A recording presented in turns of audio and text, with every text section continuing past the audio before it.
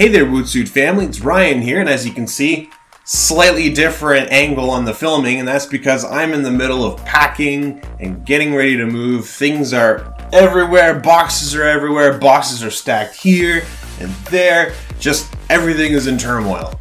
And even though everything is in turmoil right now and everything is in chaos, sometimes I lose sight of the bigger picture that, you know what, for as much as my life is in turmoil, for as much as my life is boxed up, things are actually progressing forward. These are signs of good, positive change.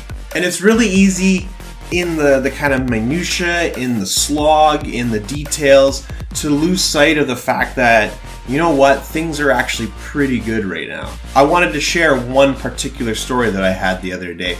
We got back from the grocery store and we were loading everything into the fridge, and I opened up the fridge. I can't remember what I was looking for. I was complaining, as I do, about not having this or that kitchen implement, or the fact that I can't find anything anymore. And we put all the groceries away, and then, you know, generally that would be about it. I remember I opened the fridge door and I was looking in, and I was just struck by the sight of it.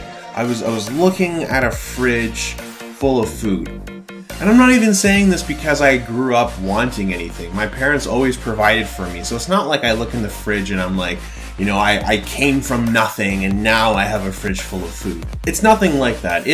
I was just looking at the fridge and realized that, you know what, I have it pretty well. So this isn't meant to say, you know, I've somehow made it or that somehow I'm living the high life, but I realized that the move and everything is disruptive right now, and it's really easy to fall into kind of negative thinking patterns that, you know, everything sucks and everything's disruption and I can't find anything and I'm just complaining all the time.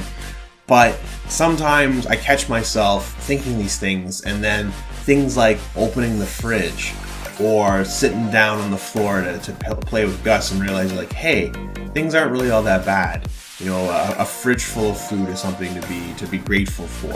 There are little things that make you happy, and there are little things that make you feel good about yourself and good about life. It's those little things that ultimately make me feel grateful. And I'm grateful for you for stopping by to spend a little bit of time with me. Anyways, it's time for me to get ready to go to work, and so I will catch you next time from the new house. Anyways, stay awesome.